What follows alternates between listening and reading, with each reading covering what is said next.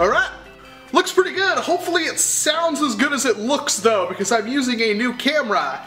Or should I say, I'm actually using a camera and not my phone for once. It's a little bit of money I'm putting back into the channel, hopefully make things a little bit better for you. And well, now I have to welcome you to Tag Back, the show where every week we take a look at another blaster from the past to see what it could offer us today in the present. And there isn't a whole lot of flywheel blasters out there, and let alone a lot of old flywheel blasters. There are a couple, and this happens to be one, because today we're going to be taking a look at the NERF Ballzooka MP150.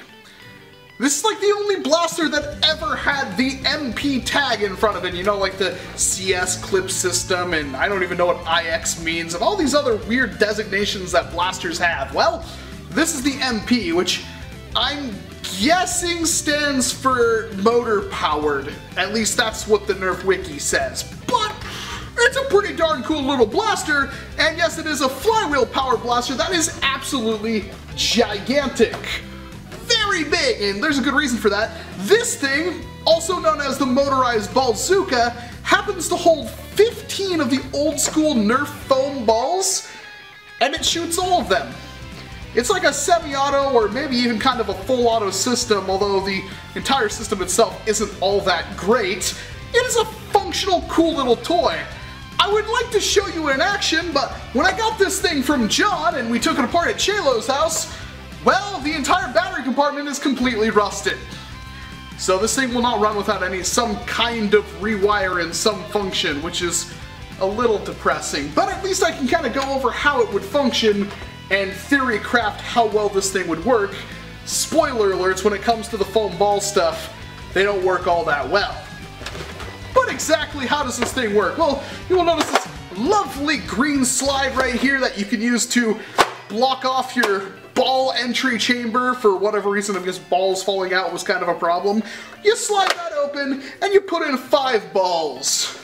Get used to balls because we're going to be talking about it quite a bit here. But once you've filled your balls in there, what do you do next? Well, there's this little thing right here that you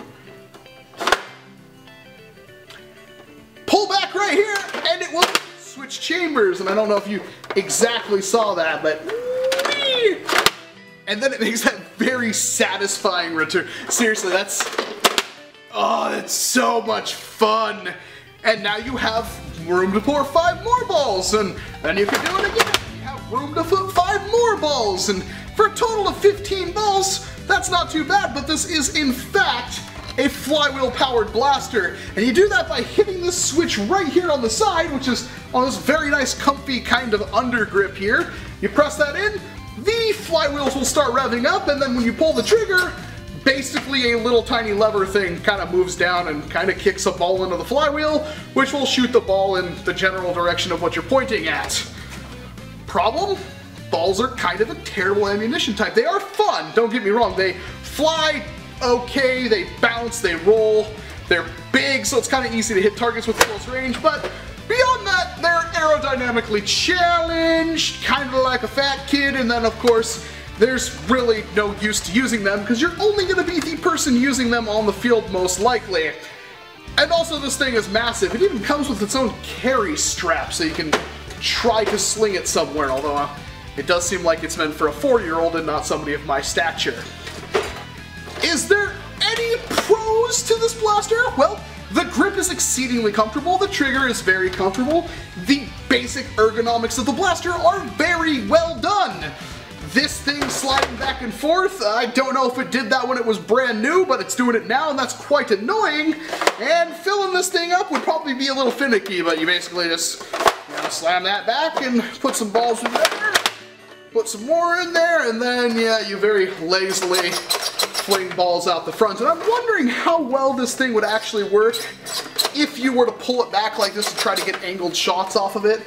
Looking down the barrel here, there might be some kind of mechanism. It does look to be like maybe the thing in the back would slide back as it's filled up with ammo, but I'm not seeing any way for it to do that. Again, it's kind of a shame because balls are really hard to come by, and then on top of that, this thing just don't work at all. But it's cool looking. I mean, look at this thing. It's so 90s it hurts, and that's funny because it came out in like the year 2000, and well, I like it because I like these old kinds of things. Is there a practical reason to pick one up today? No. I don't see a single reason. The only thing would be maybe stuffing these full of Titan tanks and really over-engineering some way to fill all those tanks up, and it wouldn't be possible is what I'm trying to say. So yeah, there's not much of a use to these things, and I haven't seen a whole lot of people mod them, but apparently Chelo wants to try, so I'll most likely be handing this whole thing off to him.